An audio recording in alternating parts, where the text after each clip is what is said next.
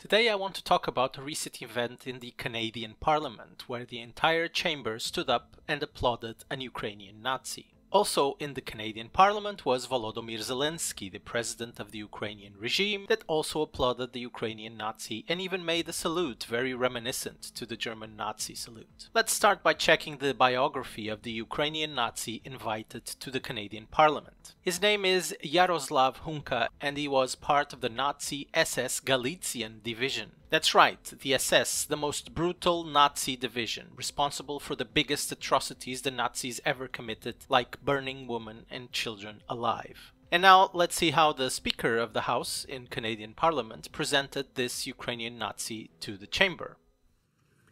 We have here in the chamber today Ukrainian Canadian world veteran from the Second World War who fought the Ukrainian independence against the Russians.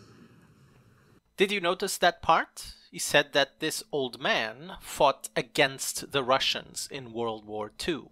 Well, by that alone, anyone with the slightest knowledge of history and with a couple of brain cells working knows that whoever fought against the Russians during World War II can only mean one thing, that they were fighting alongside the Nazis. But in fact, the level of ignorance of the Canadian Speaker and Parliament goes beyond that, because not even the Ukrainian Nazis were fighting against the Russians. They were fighting against the Soviet Union, which included Ukraine at that point in time. In other words, the Ukrainian Nazis killed everyone that wasn't a Nazi, including Ukrainians that were fighting in the Soviet army, not to mention Poles and Jews in general. Note that not a single person in Canadian Parliament even doubted what this very ignorant Speaker of the House said. They all applauded without issues. Having said all this, we can analyze the situation in two ways, and both are equally bad for the Canadian political system. The first way to analyze this is that they are so dumb and so ignorant that they don't know basic history, nor do they do any sort of basic background check to their guests in Parliament. They simply hear that he fought the Russians and thus he has to be a good guy.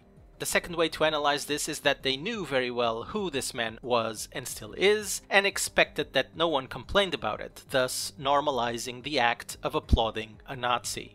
Although I believe that people can be as dumb and stupid as the first way to analyze this suggests, I have no doubt that reality is closer to the second way of analyzing this. They knew very well who this Ukrainian Nazi was, because it's inconceivable to have guests in any parliament that they know nothing about.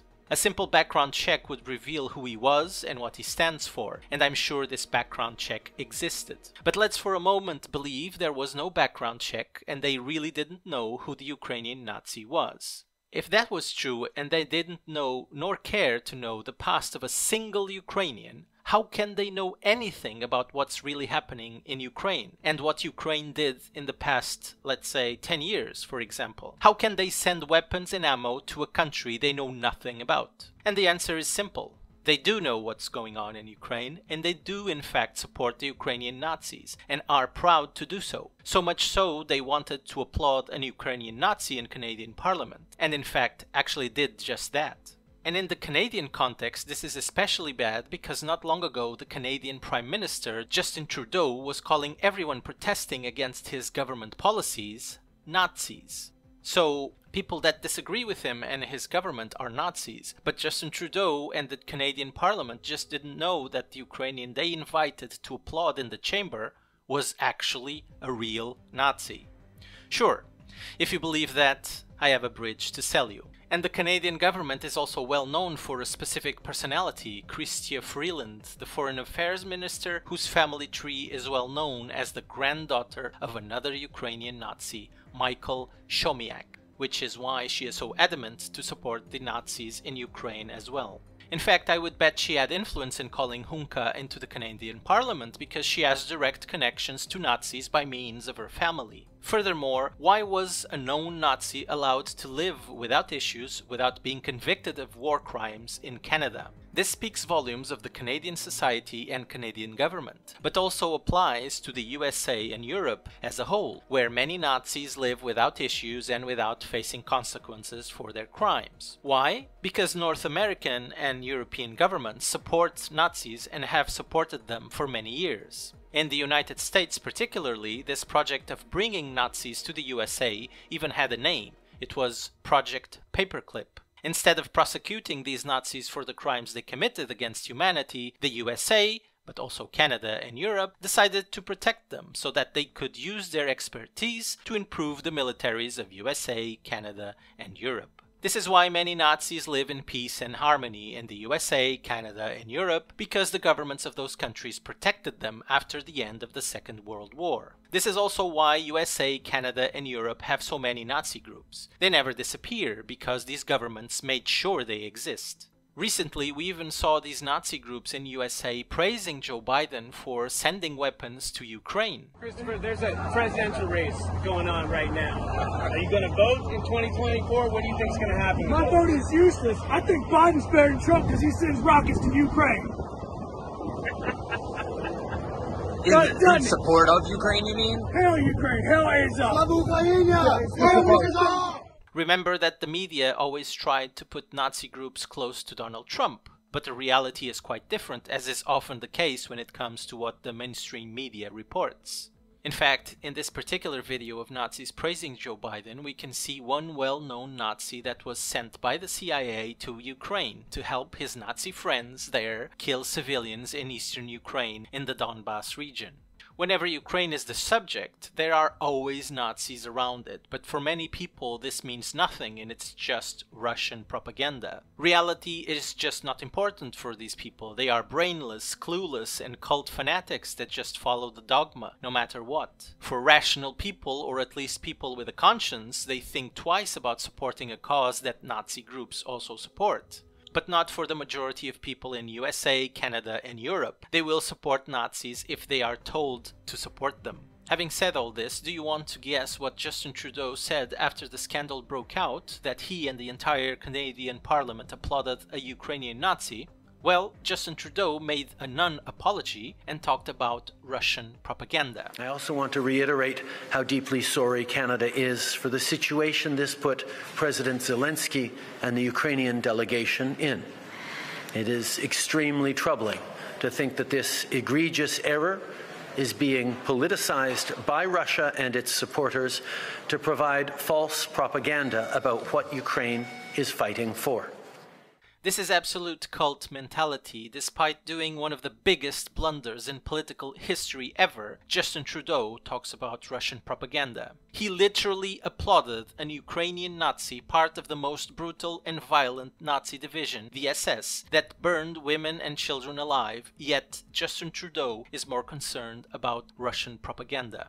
Yeah. Turns out, as I've been talking about on this channel for many months, a channel that YouTube censors actively, the so-called Russian propaganda is actually the reality. And now let's focus on Zelensky for a little bit, because he's an integral part of this, as much or more than Trudeau and the Canadian Parliament are. Just like Trudeau, Zelensky knew very well who this Ukrainian Nazi was, because any Ukrainian that fought against the Soviet Union during World War II was a Nazi. In Western Ukraine, the part of Ukraine that receives all the weapons, ammo, and money from USA, Canada, and Europe, the national hero is Stepan Bandera, another Nazi collaborator responsible for killing thousands of Poles, Jews, and Soviets, which includes Ukrainians. Zelensky applauded a Nazi without issues because Zelensky is a Nazi supporter and is the president of a Nazi regime in Ukraine. And this is far from the first time Zelensky has been among Nazis or awarded Nazis. On several occasions we've seen his bodyguards with Nazi symbols in their clothes, we've seen Zelensky visiting and posting pictures of Ukrainian soldiers with swastikas and other Nazi symbols. But for the idiots out there, which unfortunately are far too many in Europe and North America, this means nothing because Zelensky is supposedly Jewish. For these brain-dead idiots, somehow being Jewish prevents Zelensky from being evil, prevents him from supporting Nazis. Which is another example that these people know nothing of history. They don't know about the Jewish men in the Nazi army. They also don't know what happens in Palestine, among many other things. All that must be ignored because it shatters their idiotic, brain-dead argument that Ukraine cannot be a Nazi regime because its president is Jewish. I'm sure that if Vladimir Putin was Jewish, that brain-dead logic would not apply anymore, and the same people would say he's still evil, or even that he wasn't a real Jew. It's just the usual, the side I support is right and the side I don't support is wrong, which is what you'll find across USA, Canada, and Europe. Absolute zombies that do not think for themselves and see only in black and white, good and evil, while ignoring the actual evil they support. Knowing history is very important because when you don't know history, you are for certain going to repeat it. And that's what is happening right now. With North America and Europe's support of the Nazi regime in Ukraine, literal Nazis are being awarded, they are being applauded. The glorification and normalization of the most disgusting, psychopathic and violent ideology on this planet is done by the very same people in North America and Europe that are always talking about democracy and values, the complete opposite of what the Nazis they protect stand for. And these people are the ones that call Nazis and fascists to everyone that disagrees with them, while at the same time they are also the same people that create and approve laws in your country, that create taxes, that decide where your tax money will be used, namely being sent to the Nazis in Ukraine by the hundreds of millions. Let that sink in and understand that those protecting the Ukrainian Nazi regime are themselves the fascists that they claim to be against. This is so bad that I don't think North American and European societies can survive this. You cannot possibly support Nazis and yet have a normal functioning society because you are normalizing extremism. And never forget that every year Russia makes a proposal in the United Nations to condemn the glorification of Nazism all around the world. Can you guess which countries have never ever supported this proposal to condemn the glorification of Nazism? That's right, Ukraine, the United States, Canada, and the vast majority of European countries, the very same that support Ukraine today. The support for Nazism is very much alive in North America and Europe, and if you support Ukraine, you are a Nazi supporter too. I hope you like this, and I'll see you next time.